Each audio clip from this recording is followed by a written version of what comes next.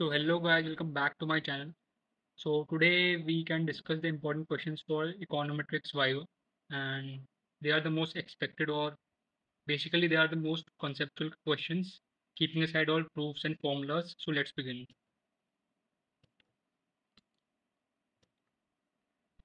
So the first question would be detail out the methodology of econometrics, and the answer would be creating a statement of theory, collecting data, specifying the model in mathematical terms, now specifying the model in econometric terms, estimating the parameters, checking for model specification, hypothesis testing, and forecasting.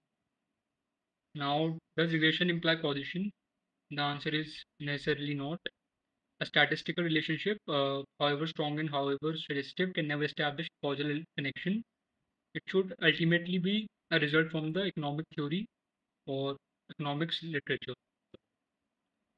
Now, this is the most important one, I think. That would be list out the classical linear regression model assumptions, which would be regression model should be linear in parameters, but may or may not be linear in variables.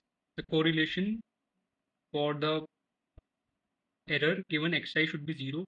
Expectation of error given xi should be zero. Variance of ui should be equals to sigma square, which is the assumption for homoscedasticity. And the assumption of no autocorrelation basically implies that covariance of two error variances where covariance of nu I comma uj should be equals to 0 for all I not equal to j. The last CLRM assumption is the regression model is correctly specified. Now next would be briefly state the Gauss-Markov theorem. This ultimately explains that the OLS estimators are blue, best linear unbiased estimators. You can see the answer here.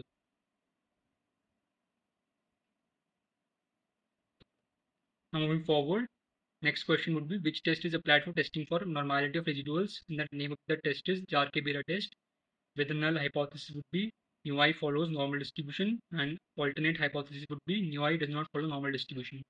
The test statistics, which is known as JB test statistics, the formula is here, which says n upon 6 whole into s square plus k minus 3 whole square upon 4, where s represents skewness and k represents kurtosis. Now this test statistics follows chi-square distribution with 2 degree of freedom. Moving forward, when do we use adjusted R-square measure? We use adjusted R-square when we want to compare two dependent variables, two regression models with same dependent variables, but different number of explanatory variables. The formula for adjusted R-square, which is R bar square, is as follows. Now, from functional forms, we have why do we consider different functional forms in regression analysis? Different functional forms allow for capturing non-linear relationships between variables and ensuring better model specification based on theory or data patterns. Now, how do we interpret coefficient in log-log model? Basically, in log-log model, the coefficients represent elasticities. For example, a percentage change in y due to 1% change in x. Now, moving ahead, what is a dummy variable trap? It refers to perfect multicollinearity caused by including all categories of a qualitative variable. One category must be omitted as the reference group. The next two questions you can see on the screen. Now, for respective CLRM violations, which are multicollinearity, heteroscedasticity, autocorrelation, and specification error, I had created a table for the consequences and the detection test.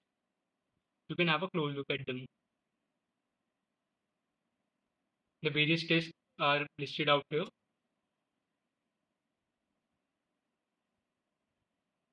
And thank you guys. If you love the video, do subscribe to the channel.